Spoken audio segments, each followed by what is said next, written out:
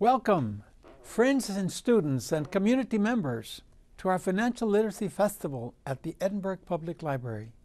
I'm Congressman Hinojosa. I wish I could be with you today, but the 113th Congressional session has just started in Washington, D.C., and we have a lot of different issues to resolve. It's fantastic to have so many people with you there, ready to take the reins of their fiscal futures. Thank you to the entire staff of the Sakula Memorial Library for your initiative and dedication.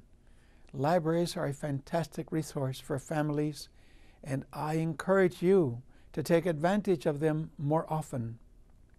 Thank you to Dr. Aida Acuna Garza and the South Texas Literacy Coalition for working so hard to spread the word about literacy and financial literacy in particular.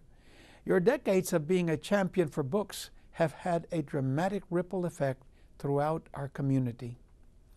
I would also like to thank our friends from the nonprofit and banking industries involved in today's festival. Your involvement today and your varied financial literacy curriculums, trainings, and initiatives are positive proof that you are invested deeply in this community, and for that, I thank you. Studies consistently show that a significant number of Americans have inadequate knowledge about concepts related to personal finance and basic economics, including budgeting, managing credit, and debt problems. Credit reports, credit scores, and mortgage loan terms can be overly confusing.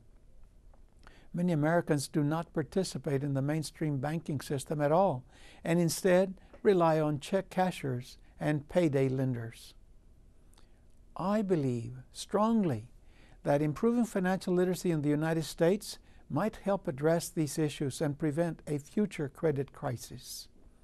This is why, along with my former colleague, Congresswoman Judy Biggert of Illinois, a Republican, I co-founded and currently co-chair the Financial and Economic Literacy Caucus in the House of Representatives here in Washington, D.C., specifically to shine a light on these issues on Capitol Hill. When the Great Recession hit and the credit bubble burst, a lot of American families realized how vulnerable they were due to excessive debt. Wealth evaporated, and it hit Latino families the hardest. Median household wealth among Hispanics fell 66% from 2005 to 2009. The percentage drop in household wealth was the largest among all racial and ethnic groups, according to the Pew Research Center.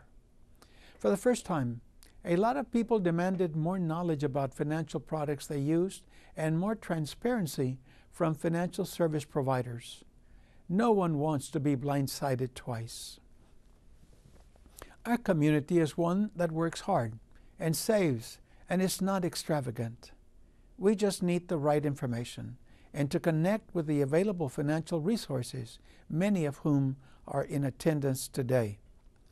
It will take our entire community to reach out and make those connections.